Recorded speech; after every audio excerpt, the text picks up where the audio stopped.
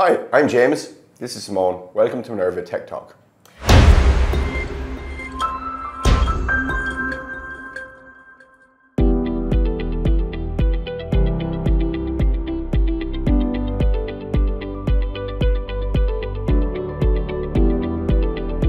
So we've been a master distributor of Motorola solutions since 2009. And what we want to talk to you about today is some of the questions that we get asked on a day-to-day basis. I mean, you spoke about functionality. What's the typical battery life on a radio like this? Battery life is always very important, as you know, Simone.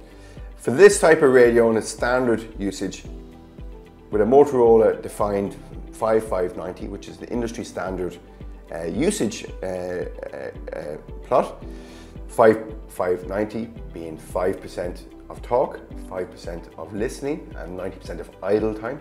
A standard battery in this radio working digital should last 16 to 18 hours.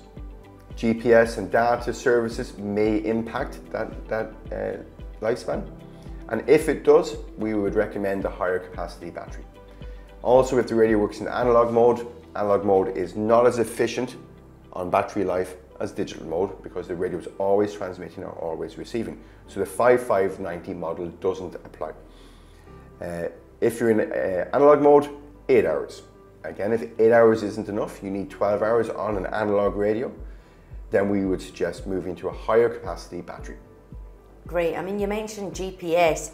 Does every radio have a GPS feature? Not every radio has a GPS feature. To keep the price point accurate for the functionality that the customer needs, only certain radios have a GPS. So any Motorola radio that ends in a 1 will have GPS. So this radio, DP4800, is a non-GPS model. If it was a DP4801, it would be GPS compliant.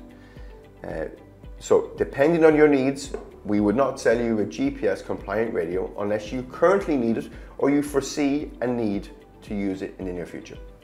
Great, I mean, it makes that really simple for me to understand. So thank you so much for your time today. I hope we've been able to add some value. We've answered some of your questions and your queries.